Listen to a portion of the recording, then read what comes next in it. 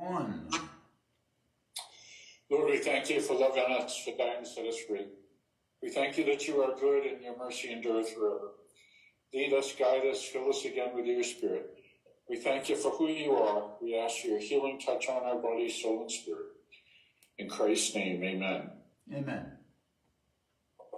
So we're in 1 Corinthians 11, which may be the most quoted out of context of all of Paul's writings, but we'll see if we can't get some context on it. Yeah. First, I've got Amplified and CSB up. You like something better?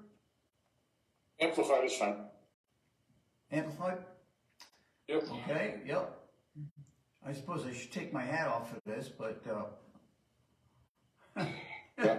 right. I get some insights into that too, so we'll run and see what it is. Yeah, me too. All right.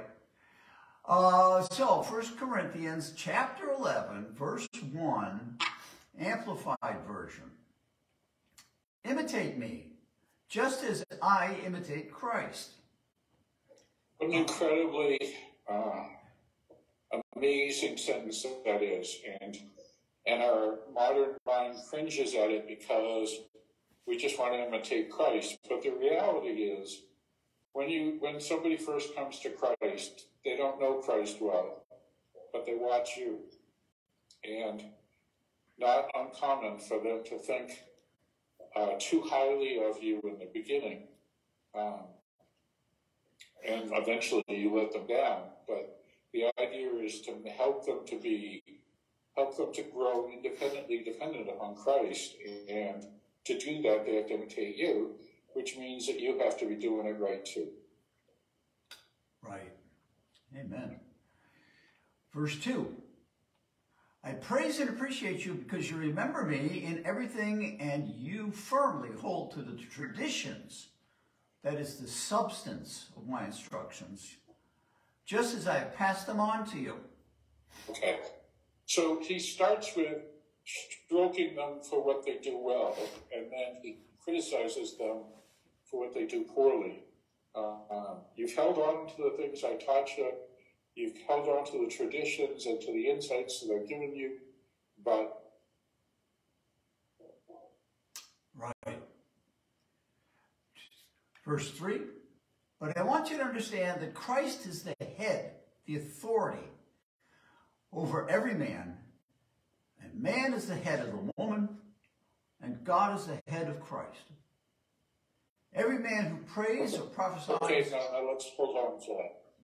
Okay, so there are some assumptions in here, husbands and wives, that this is misquoted by people who don't understand what the scriptures say. The scriptures say that I'm responsible to love Kathy as much as Christ loved the church. And if I have attained that level of agape, then it's okay to follow me. But if I have not attained that, then you need to be obedient to what God would have you to do. And often that's the difficult place to put the wife or the woman in this context, or the man in this context, depending upon. So Christ is the leader of all. I am responsible for the things that happen in my household as much as I'm responsible. And Christ is Lord of all, and the Father is the head of Christ. Okay, now let's take us to 4. Yeah, it's interesting that man is the head of the woman, God is the head of Christ. Remember that Jesus is has a dual nature, Yes. Human and divine. And I think this makes it clear that, of course, the divine nature, even within him, has a priority. It's just a sense of setting priorities here. You know, the priority is to love one another, and that God's kingdom is sometimes referred to as an upside-down pyramid, where Jesus is the servant of all. Yes. That he teaches us to be servants to everyone else. So Right. these terms like authority and so forth, we shouldn't be using them so entirely in the secular sense. But the authority of love is the attribute that we should be looking for here, I believe. Verse 4. Every man who prays or prophesies with something on his head dishonors his head. Anyone who prays, right, or prophesies, okay, so under those conditions, something on his dishonors his head. In fact, what it's saying in the light of, in the context of the previous verse is that he is it's kind of undermining his own authority as wherever he is in that hierarchy of things. And the one, capital O, who is his head. So he's dishonoring his own and capital O, God's head. God as head. So we have Jewish traditions of wearing a yarmulke or some sort of covering on their head to honor God. But one of the commentaries said that wasn't common in Christ's day. That happened a couple hundred years later, that they wore a hat to honor God. And so it was uncommon for a man to have a hat on in service, because the custom of having a hat on or yarmulke on or whatever came hundreds of years later, if I was to believe that commentary, which really makes it a lot easier to understand it. Go ahead, 5. Yeah. Verse 5. And every woman who prays or prophesies when she has her head uncovered disgraces her head. For she is one and the same as the woman whose head is shaved in disgrace. Okay. So this is a weird culture in Corinth. This is a culture that had numerous temple prostitutions, and prostitutes, and they would shave their head to show that they were in slavery to the temple. And then it was also a custom where again, another commentary, where even if you were a married woman, if your head was uncovered, you were telling other people that you were available. And that's just so far from our culture that we get caught up in this different than how the scriptures meant it. Okay. Yeah, we see. Yeah, we see an effort on Paul's part here to show the distinctiveness of the two sexes, yes. Which is it's really a reflection on creation itself. Right.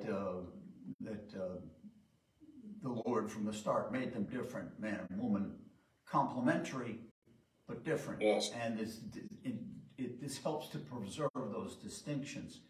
The whole business of covering one's head too is a Roman practice, a pagan practice, that particularly when pagan gods were prayed to, was tradition for the Romans and the pagans to cover their heads, and that he was trying to make a distinction from that group as well. But these are customary gestures, after all. See, I'm wearing mine now. I like to joke that this is the American yarmulke. Yarmulke. With the upgrade, the visor, of course, and symbols on top and so forth, adjustable, etc. But the fact is that it's custom, and don't want to get anybody hung up on these things too much, but to be aware of them, pray through them, and then you understand that there are different ways to express yourself here, and consider that. Consider the people around you that are looking on. What are they thinking, etc. As the previous chapter said, you don't want to do things that cause other people to trip up. So it extends to your garments and so forth as well. Verse 6. If a woman does not cover her head, she should cut her hair off. Have her hair cut off. Yeah, this was a big deal because it was custom for temple prostitutes to have long hair. Short hair. But yeah, so that like if she's not going to cover her head, then make yourself distinctive from them by cutting her out. But otherwise, the hair is the glory of the woman. That's coming up here. We'll see. So you know, again, we're splitting hairs in a way here, but not to throw too big a pun into the mix. But let's read through and see where this takes us. If it is disgraceful for a woman to have her hair cut off, her hair or her head shaved, she should cover her head. A man ought not to have his head covered during worship, since he is the image and reflected glory of God. But the woman is the expression of man's glory. For man does not originate from woman, but woman from man. For indeed, man was not created for the sake of the woman, but woman for the sake of the man. Are we stepping on enough toes here? Compared to our modern culture, cultural interpretations. Again, this is, you know, keep everything in context. It's all a matter of bringing your best your best appearance before God. Ultimately, and that obviously requires a reverence, a way to honor with your presence, and all these things tie together. Okay, let's read from 8 through 11 altogether. 8 through 11. Okay, for man does not originate from woman, woman from man. For indeed, man was not created for the sake of woman, but woman for the sake of man. Therefore, the woman ought to have a sign of authority on her head for the sake of the angels. Interesting phrase there.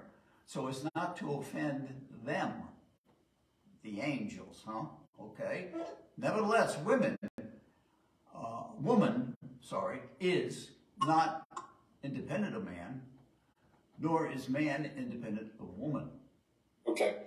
So that's really the balance is verse 11. We'll pick this up and go on from 12. I'm just not feeling real good. So the balance is that men and women are not independent. Lord, we thank you for your word. We thank you for sometimes we have to think hard about what it means. Transform us, we pray, in Christ's name. Amen. Yes, Lord, thank you again for your word, your spirit, and for your guidance in these passages, that we might see the relevance for our situations today, that we ultimately bring glory to you, which is our intended purpose and our raison d'etre. Thank you for your continued leading in Yeshua's name. Amen. Amen. Have a blessed day, Albert. Bye.